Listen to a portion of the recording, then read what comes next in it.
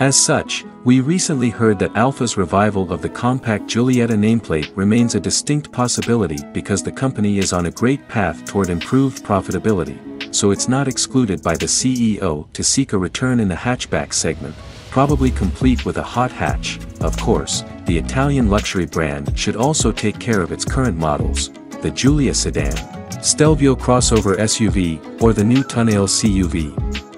We shouldn't count the 33 Stradale here, as that one is a one-time 33-unit affair designed to stir passion in the soul of automotive enthusiasts and car collectors. Anyway, the ultra-limited supercar is already sold out, so we can always go back to regular business to see what's new from Alfa Romeo. Well, this month, we only caught wind about the new Giulia and Stelvio Quadrifoglio carbon editions that join the 2024 model year roster to look menacingly cool. Speaking of carbon, the rumor mill is also interested in knowing what the next Giulia sedan will look like. And the imaginative realm of digital car content creators is always ready and willing to oblige. For example, let us meet Tommaso D'Amico, an Italian digital creator who loves everything Italian and also cars.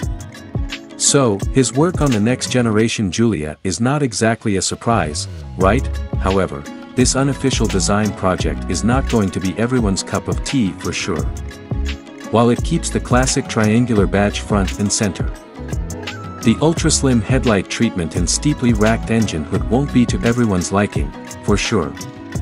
On the other hand, this design would totally stand out in any crowd if Alfa Romeo noticed it and inspired them to rework the next iteration, allegedly going completely electric, like this.